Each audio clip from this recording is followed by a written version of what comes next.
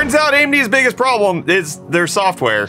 Elon doesn't want you to block him or his money. Intel is the greatest hope that we have for graphics cards, and they're proving it. Let's get into the hot news, everybody. I'm your Brett host. We're gonna be going over the hottest tech news that I can find on the internet while you enjoy your breakfast. This is Monday, August 21st, 2023. I don't know, my watch, so I can't fact check you on that. Well, I want you to watch the fact that Corsair is launching their own toolkit in competition to companies like iFixit, Gamers Nexus, and potentially other YouTubers that make their own screwdrivers. Corsair, their PC DIY precision toolkit, is gonna be launching in a actually really nice aesthetic. That looks good. Except for the fact that it's gonna definitely come off the sides of all of these screw tips. Oh, absolutely, yeah. It's something that I've been dealing with my screwdrivers, but it's gonna have 65 screw bits, obviously the regular Phillips flathead, all of that, as well as some other security bits and bobs, and it's gonna be nickel-plated screw bits to handle any job, including a flexible extension rod. I saw that. The price point's gonna be $34.99.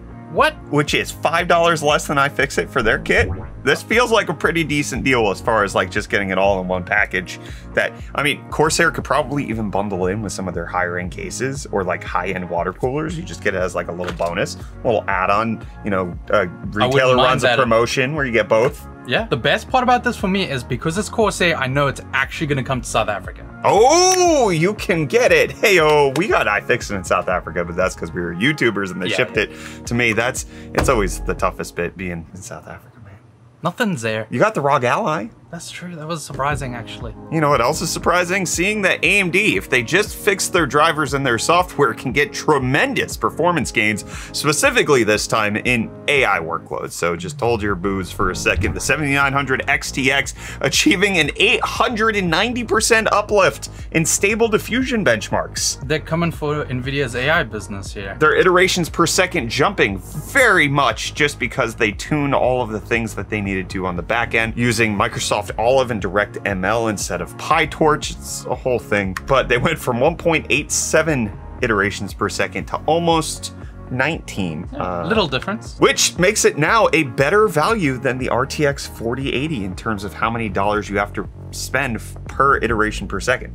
Well then. That's actually a pretty decent deal. It's not as fast as the 4080, but it does come in cheaper, so that makes it better overall financially. Yeah, exactly. It doesn't beat the 4090 or the H100 or anything on the big side, but it does prove that if AMD puts their mind to it, they might get better at their GPU stuff. And some YouTuber put their mind to making an APU into an AI piece, okay? You're worried about the GPU shortage because AI companies are gonna gobble up all those graphics cards?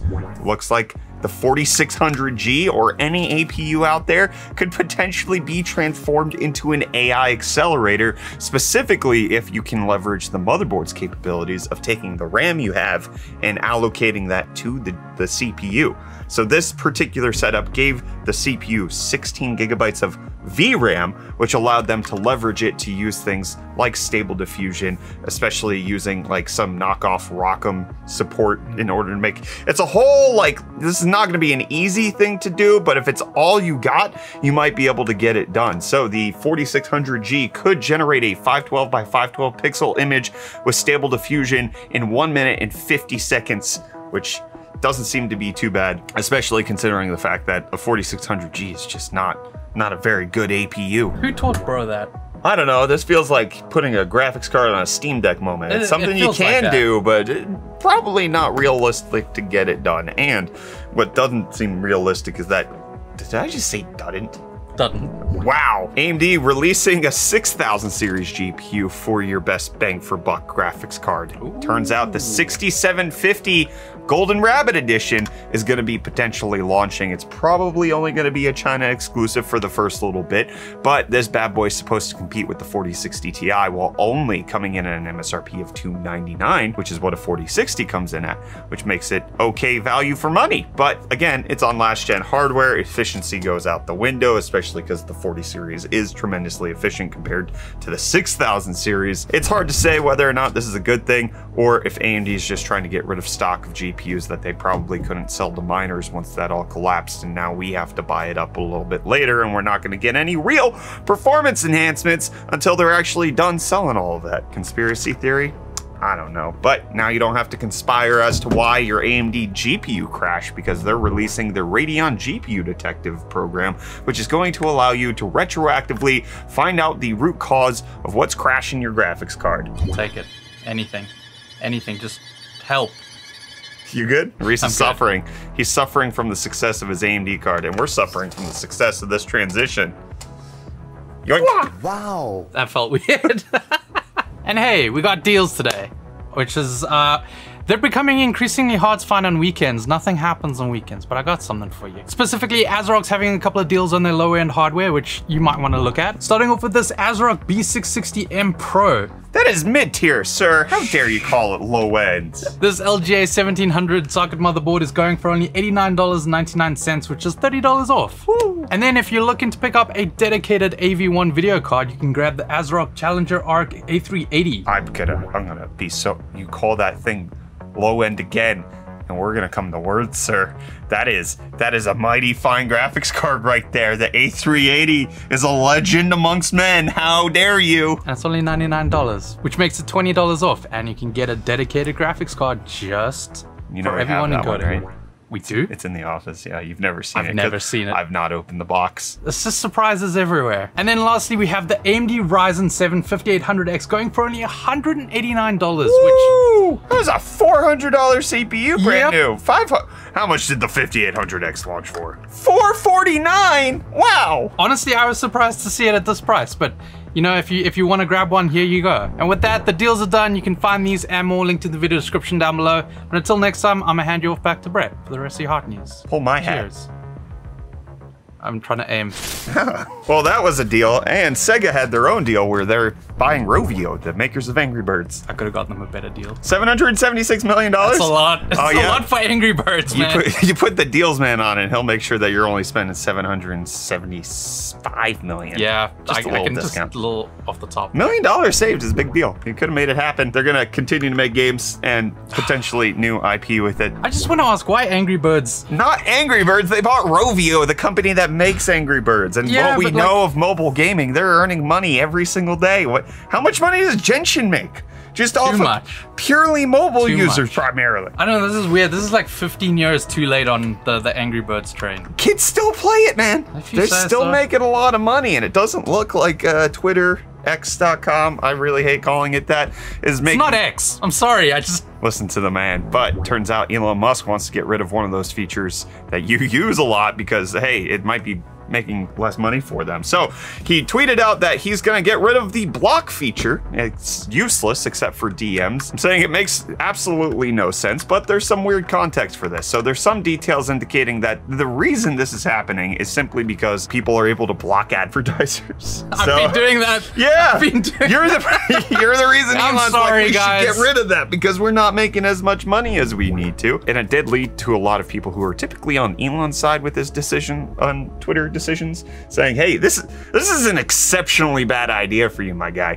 And even the community note showing that if X were to do this, allegedly it would mean that they couldn't be listed in the Google Play Store or Apple App Store because blocking for social media is a primary functionality that is required. Elon thinks it's redundant to muting, which it's just not. I don't know what to say for this. The mute doesn't work either. I still see posts that I don't want to see. That's true.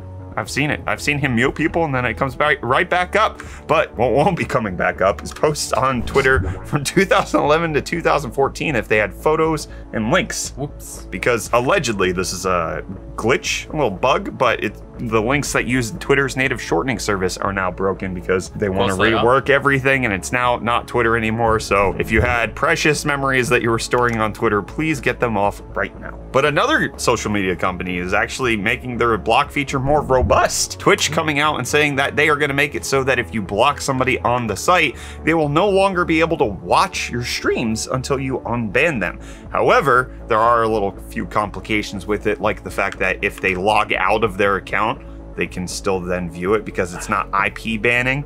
So it is not necessarily a full stack solution, but it does make it so that if you don't want somebody being part of your community and or targeting you for harassment, you can now stop them from viewing your streams altogether. That's a good feature. It seems like it. I think making block better makes a little bit more sense. Yeah, not taking it away. Sorry, I'm still mad about that one. But Intel's not taking anything away from us. They're adding to everything. And this is why I continually just think that we have to continue to hope that Intel's gonna do something really good with their Battle Mage series of GPUs, because they came out with an announcement over the weekend showing off how much they've improved driver support, as well as bringing out new features for you to check out how your video games are playing on your graphics card. So they utilize Intel's PresentMon software, which actually congregates all the data together. This has been around for a while, and actually a lot of different programs utilize PresentMon in order to make it look good in fancy charts. But this new version is a complete rewrite from the ground up, has new security features, as well as enhanced metrics, data collection, as well as a new feature known as GPU Busy, which allows it to illustrate